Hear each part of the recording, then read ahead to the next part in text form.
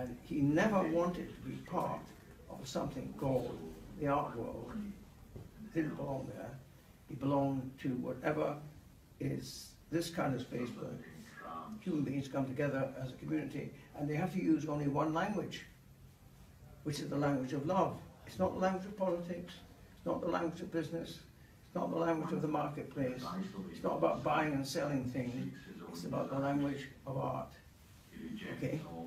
And if you get it wrong, if you get the language of art wrong, if you use it for the wrong reasons, you really cause trouble to yourself and to everybody around you.